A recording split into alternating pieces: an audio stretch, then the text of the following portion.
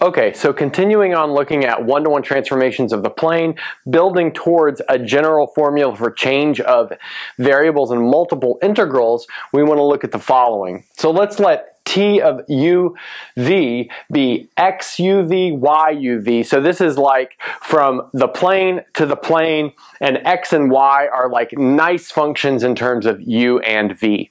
So the picture can look like this. Here we have the uv plane, over here we have the xy plane, and then our transformation t goes between them.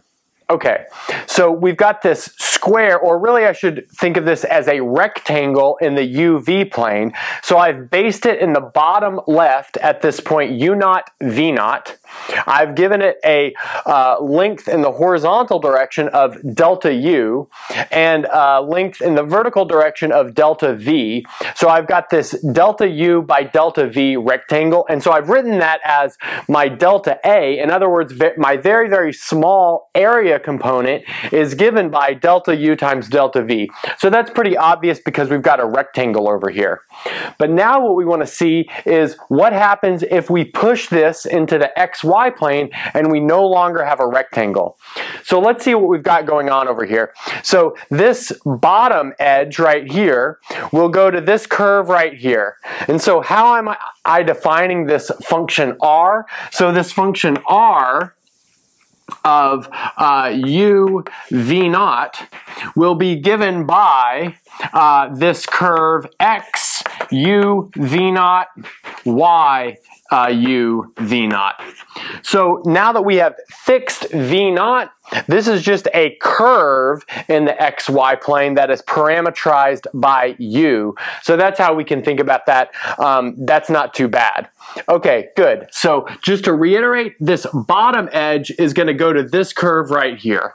Okay, and now what about this leftmost edge? So this leftmost edge is what you get when you set v equal to the variable and u0 as the constant. So in other words, we have r of u0 v. So that's going to be x of u0 v and then y of u0 v. So that's going to be this curve on the left edge. And then you can think about what the top edge curve and the right edge curve is as well. And so our goal is to find the area of that region R, which is bound by those 4 orange curves. And finding that area exactly is quite difficult. So what we do is we approximate it by a parallelogram. So what I've done here is I've taken a line that is tangent to this bottom curve. So notice this bottom curve is given by r of u v0. And so that means a line that is tangent to it will have tangent vector r sub u. In other words, we're taking the derivative of this with respect to the variable u. Okay, and then you might say, well, what length do I need for this? Well, I need a length that is compatible with this guy over here, so that length will be delta u. Okay, good. And now, well, I'm going to approximate this leftmost curve by, again, taking a tangent vector to it. And so that will be r sub v. In other words, the partial derivative of r with respect to v. And what length should I give it? Well, I'm going to give it the length delta v. Okay, now we're all set. So notice that this blue parallelogram misses a lot of the stuff that this orange bounded region misses, but it also overcounts stuff. But what we want to think about is the limit as delta u and delta v go to 0. And as delta u and delta v go to 0, notice that this is going to give a better and a better and a better approximation, because that's eventually what we're going to do with some sort of integral. Okay, so now we can talk about this delta A bar component, which is the area of that right-hand side. And so this is going to be approximately equal to the area of the blue parallelogram. Not exactly equal to the area of the blue parallelogram, but kind of good enough for the purposes of taking a limit later. But we have a formula from earlier in the course for the area of such a parallelogram in terms of a cross product. So notice that is going to be equal to the magnitude of the vector RU, delta U, cross RV, delta V. And so the great thing is we can take that delta U and the delta V out, and this is going to be equal to the magnitude of RU cross RV times delta U delta V. Okay, good. So that's going to be the area of that blue parallelogram. Okay, so I'm going to erase this bottom part, bring it up just a little bit, and then we will write that in terms of these functions x and y. Okay, so we ended at this point where we have this delta A bar is approximately equal to this cross product of RU cross RV times delta U delta V.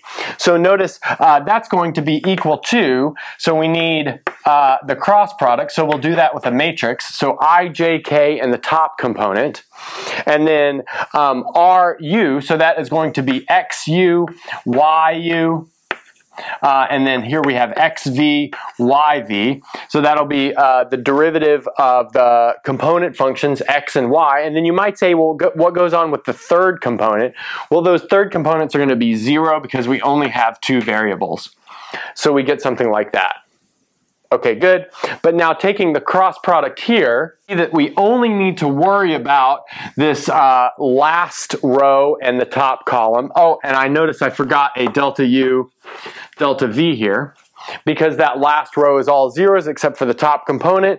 So that's going to give us the magnitude of the vector. So notice we have XU times YV minus xv times yu, and that's going to be in the k direction, and then times delta u, delta v. But now since the magnitude of the k vector, it's a unit vector, so that magnitude is 1. So here we get exactly equal to xu yv minus xv yu times delta u delta v. Okay, great. And now this thing is important enough to give it its own definition, and the definition of that is the Jacobian, and we can write that in terms of a matrix. And so we'll do that over here. So let's define the Jacobian of this transformation as follows. And so we'll write it in the following way. So it'll be dxy duv.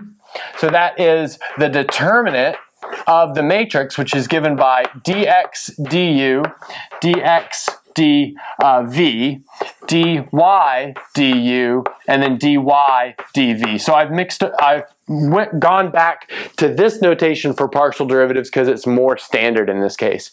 So that is the Jacobian for a 2-variable transformation. And so that is going to be extremely useful in this case, because notice that we can write this as the Jacobian times this delta u, delta v, which is going to set up our change of variables really nicely in the future. Okay, and so now I can also similarly define a Jacobian for a 3-variable transformation in the following way. So I'll write it as partial x, y, z, partial u, v, w. So you can do it exactly as you would guess. So we have dx du, partial x, partial v, partial x, partial w in the first row, partial y, partial u, partial y, partial v, partial y, partial w in the second row, partial z, partial u, partial z, partial v, partial z, partial w in the third row. So we won't derive this geometrically, but you can kind of guess what's going on. We go from a rectangular box on this side to a parallel pipette on this side, and we use the formula for the volume of a parallel pipette to get at this. Okay, so here we've got the Jacobian in 2 variables, the Jacobian in 3 variables. So I'll clean up this side of the board and we'll look at some examples. Okay, so now that we've motivated the definition of the Jacobian, we're going to look at some examples. So the first example we'll look at is the change to polar coordinates. And so here we have dxy dr theta, because r and theta are variables. So notice that's going to be the determinant. Now we have dx dr up in this upper left component. So partial x with respect to r is going to be cosine theta up there. And then we'll have dx d theta here. So that's going to give us minus r sine theta. So that's going to be dx d theta. And then we're going to do the same thing for y. So down here we'll have sine theta, and here we'll have r cosine theta for the same reasons. Now we'll take the determinant of this. So notice that's going to be equal to r cosine squared theta. So that's multiplying cosine theta and r cosine theta. And then we're going to have minus a negative r sine squared theta. So that's going to be plus r sine squared theta. So notice that's going to give us r times cos squared theta plus sine squared theta. We can factor that out, but that's equal to exactly r. And now notice the change of variables formula for integrals that involved a change to polar coordinates gave us an extra r as a part of the integral, and that's where this comes from in general. Okay, great. I'll erase the board. We'll do one more 2 variable example and then one 3 variable example. Okay, so for our next example, we'll look at the following transformation. So we have x equals u cubed and y equals v over u squared. So I'm just going to go ahead and rewrite this as v times u to the minus 2, because that might be easier to see for partial derivatives. So now our Jacobian, so our dxy by duv. So that's going to be the determinant of the 2 by 2 matrix, whose upper left entry will be the partial of x with respect to u. So notice that's going to give us 3u squared. Now we need the partial of x with respect to v. So that's going to be 0 because there's no v there. Now the partial of y with respect to u, so notice that's going to be minus 2 u to the minus 3 times v. Okay. And then the partial of y with respect to v, so that's going to be u to the minus 2. Okay, great. So now we take the determinant. So this time this is going to give us 0, so we just have 3u times u to the minus 2, so that's just going to give us 3. Okay, great. So I'm going to clean up the board, then we're going to do a 3 variable example. Okay, our final example will be this 3 variable transformation. So we have x is u times e to the v plus w, y is u times e to the v minus w, and z is w squared. So I'm going to go ahead and notice I can write this as u times e to the v times e to the w. This is u times e to the v times e to the minus w, and then again that's just w squared. Okay, so I have my dxyz by duvw. So my Jacobian, it's going to be the determinant of a 3 by 3 matrix. So the top row will be all the derivatives of x. So notice with respect to u, we're going to get e to the v times w. So that's e to the v times e to the w. Okay, and now with respect to v, so notice with respect to v, nothing's going to change. I get u, e to the v, e to the w, and then with respect to w, I'll get the same thing again, u, e to the v, e to the w. Okay, so I get something like that. Okay, so now notice for y, it's going to be fairly similar. I'm going to have e to the v, e to the minus w for my first entry, because the derivative with respect to u. And then for my second entry, I'll have u e to the v e to the minus w. And then for my third entry, I'll have minus u e to the v e to the minus w, because by the chain rule and the derivative with respect to w, I need that. Now the partial with respect to z is pretty easy. I've got 0, 0, and then minus 2w in that entry right there. Okay, great. Now I'm going to take the determinant of this, and now notice because I have a row with almost all zeros, I have a really nice expansion that I can do. So I can expand about this row and then this column, and that's all I'll get. So notice I'll take a plus for this entry, minus, plus, minus, plus. So there's a plus connected to that expansion. So review determinants in linear algebra if you need to right here. But so that's going to give us minus 2 times w times the determinant of this 2 by 2 matrix. So e to the v plus w, I'm just going to multiply those together. U e to the v plus w, e to the v minus w, and then u e to the v minus w. So we've got something like that. Now we're ready to go. So this is going to be minus 2 times w. Now this times this is going to give us u. And then we're going to have e to the 2v, because we have v plus w times v minus w. And then we'll subtract u to the, so let's see what we get here, to the e to the 2v.